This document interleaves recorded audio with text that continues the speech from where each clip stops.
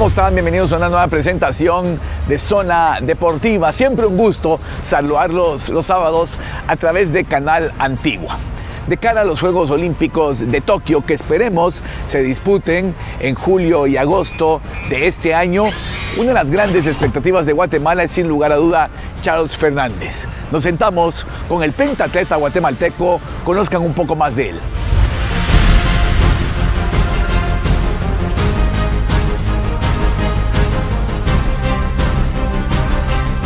Su historia comenzó intentando seguir los pasos de su padre en el pentatlón moderno como un hobby, pero después de los Juegos Olímpicos de Londres, su forma de pensar cambió por completo.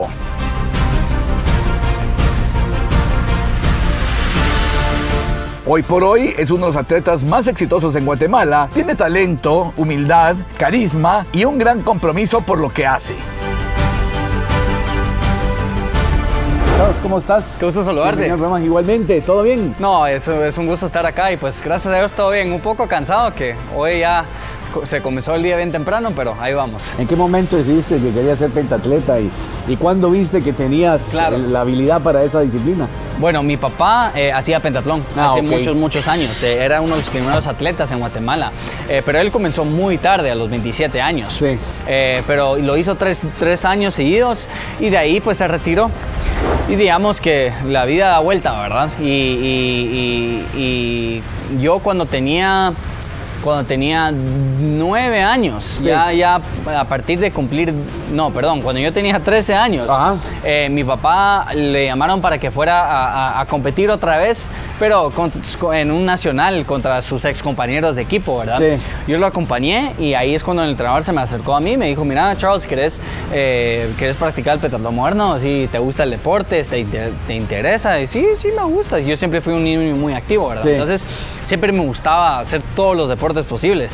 Y pues pentatlón son 5, ¿verdad? Entonces, ¿por qué no? Y ahí es cuando decidí, pues sí, ¿por qué no? Fue en el 2010 que entré al deporte y no fue hasta el 2012, después de que Barrondo ganó la medalla olímpica en Londres. Ahí fue cuando la verdad me vi siendo un atleta olímpico, me vi, proponiéndome esos objetivos y esas metas y ver pues si voy en una ruta más profesional, ¿qué se puede hacer? Así. Entonces ahí ya vino la responsabilidad, vino la dedicación, vino todo lo que era ser un atleta, de alto rendimiento. Y ahí fue poco a poco cumpliendo mis sueños. Primero Juegos Panamericanos, antes de Juegos Panamericanos 2015 fue Centroamericanos de Caribe. Mi primer medalla, un ciclo olímpico que fue junto con Isabel Brand, fue plata relevos, de ahí fue oro Juegos Panamericanos Toronto, de ahí fue Juegos Olímpicos 15º lugar, después de Juegos Olímpicos campeón mundial, después de campeón mundial pues ya el resto es historia, Lima 2019 y ahorita Tokio 2021. El pentatlón son 5 disciplinas, ¿practicas las 5 igual o cómo manejas eso? Me imagino una pregunta muy común. En sí, el horario es bastante complejo. Sí. Practicar pentatlón moderno es un trabajo a tiempo completo. Siempre va a ser así. Por ejemplo, hoy en la mañana a las 3:55 estaba ya despierto y a las 4:20 y pico ya estaba en la piscina. Después de la piscina a las 8 ya estaba en el estadio. Después del estadio tuve que ir a descansar un poco, después venir acá. Después de acá tengo en la tarde equitación. Entonces, de hoy hicimos los 4 deportes. Lo único que faltaba era esgrima, pero mañana se hace esgrima y ahí vamos turnando entre cada deporte. Entonces sí es bastante ocupado el tiempo, pero así es como se maneja durante la semana. Corremos 4 veces a la semana, nadamos 5 veces a la semana, hacemos esgrima 3 veces a la semana, equitación 2 veces y tiro lo hacemos 4 veces. Entonces, pero eso también ponemos 2 veces acondicionamiento físico, que es gym, todas esas cosas. Después tenemos recuperación, después tenemos sesiones con psicología, así. Entonces, encumbre todo, ¿verdad? Entonces, eso es lo que es el deporte, ¿verdad? ¿Tú sientes que tienes ventaja en alguna de las disciplinas? ¿Alguna es tu favorita? Claro, bueno, a mí me encanta la equitación. Sí, a mí me encanta la equitación. La equitación es un deporte que me encanta a mí, me encanta trabajar con otro ser vivo y eso es lo bonito, ¿verdad? Sí. La esgrima también. la esgrima es bastante intenso, hay que analizar mucho lo que está pasando, muy técnico, muy estratégico, sí.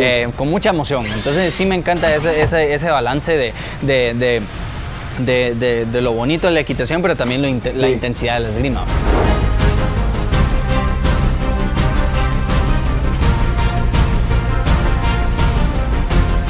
Tanto en los Juegos Panamericanos de Toronto en el 2015 como en los Juegos Panamericanos del 2019, que fueron en Lima, Charles Fernandez ganó la medalla de oro, consolidándose así como uno de los mejores pentatletas del mundo.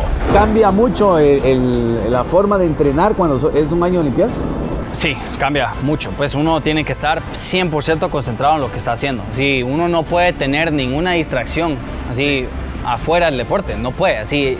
¿Por qué? Porque lo que pasa es de que uno llega a un punto donde si se distrae y se pierde un momento clave en entrenamiento o no descansa bien o algo pasa, eso afecta a todos los resultados y a nivel olímpico cada segundo cuenta, cada punto cuenta y eso es muy importante tomar en consideración en año olímpico. Entonces, digamos, cuando nosotros llegamos a año olímpico, yo tengo que mentalizarme, yo tengo que prepararme emocionalmente antes de comenzar los entrenamientos. Sí.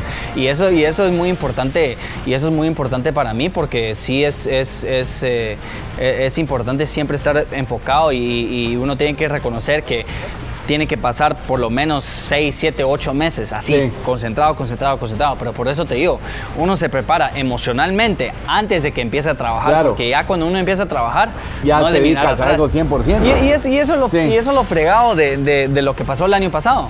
Yo ya estaba en ese modo de listo, ya en ese modo de entrenamiento para enero, febrero, marzo. Sí. Y vino marzo y pum, cayó todo. Entonces, no te voy a mentir, digamos, salirte de esa mentalidad de estar preparado es difícil. Pasé como 2 semanas, la verdad, sin emociones. Es decir, pues no sabía qué pensar, no sabía qué hacer.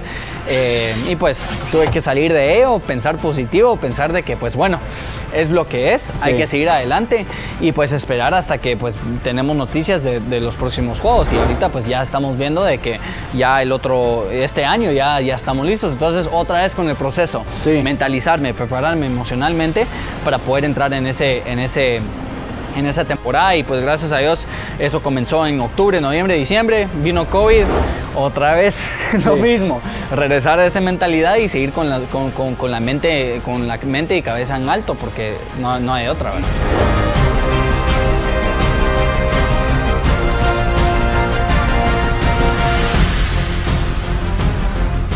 Los Juegos Olímpicos de Río de Janeiro fueron un aprendizaje para Charles de 25 años, pero si se llegaran a confirmar los Juegos de Tokio, la segunda medalla olímpica para nuestro país podría llegar a través de Fernandez. Campeón panamericano actual, estás entre los top 10 del mundo. La medalla olímpica es algo que te obsesiona, es algo que lo ves posible. Mira, la medalla olímpica no es algo que me obsesiona, decir, mira, estoy obsesionado y tengo que. Claro, es un objetivo y es un objetivo realístico, es decir, de que hay que pensar en la medalla olímpica con las pies sobre la tierra. ¿Por qué? Porque uno tiene que analizar todo lo que está pasando alrededor de él para poder asegurar de que el trabajo se ejecuta bien de una manera efectiva. Es decir, en los Juegos Olímpicos o ahorita previo a los Juegos Olímpicos estamos entrenando para esa medalla. Esa medalla se está formando, ¿verdad? Sí.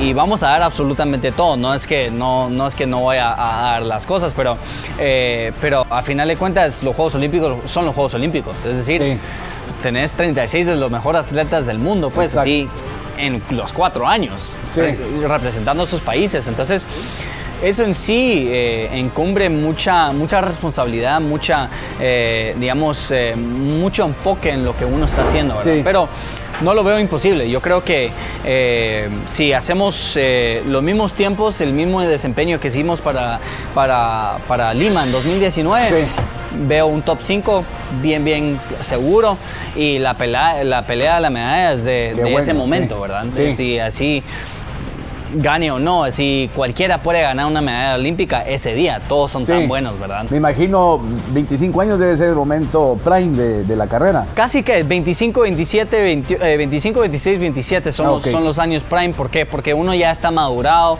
ya su madurez emocional ya está desarrollado, físicamente todavía tiene esa juventud, digamos, que ya después de los 28, en mi opinión, ya llegamos a un punto donde ya la madurez emocional juega una gran parte en el desempeño como un atleta olímpico, porque ya uno tiene más experiencia, tiene más digamos, más competencias que ha vivido. Entonces, eso es muy importante tomar en consideración, pero ya cuando llegas a ese balance de tener 20 años a comparación a 30 años y ya te ves en medio, ya es una buena indicación de que pues se puede aprovechar de las dos cosas, tanto físicamente que mentalmente.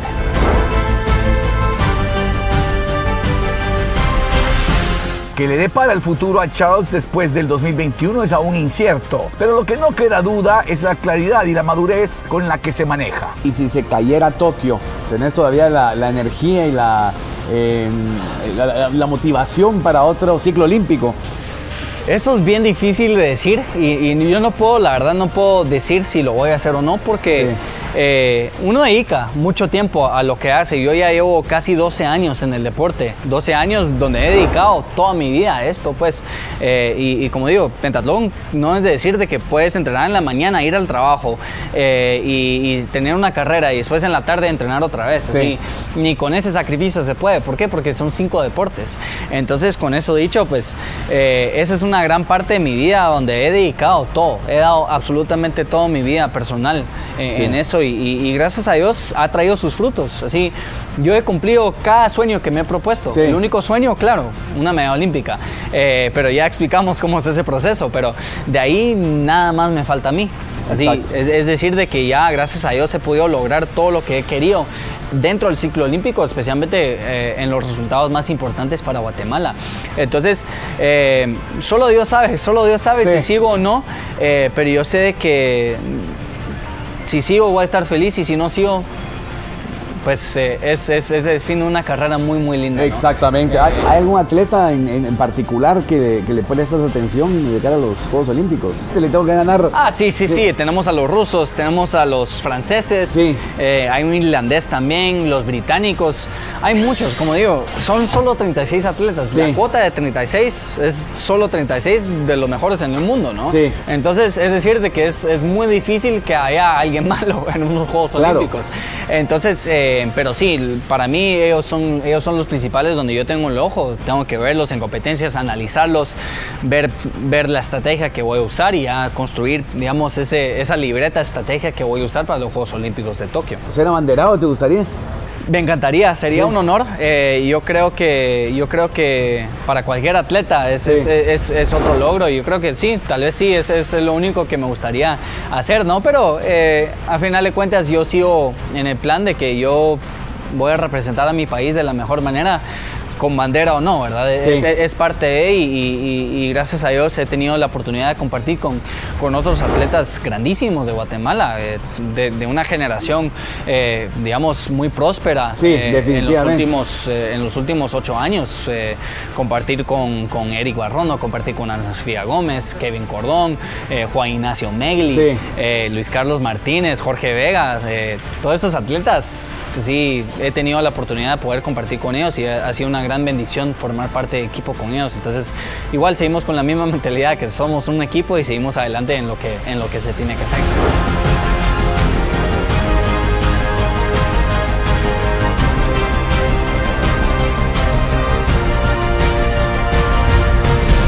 Recuerden nuestras redes sociales, produccionesdeportivas.com. Estamos en Facebook con Producciones Deportivas, Twitter, @ProDeportivas y nuestro canal de YouTube es todo junto, Videos Zona Deportiva. Ya volvemos con mucho más.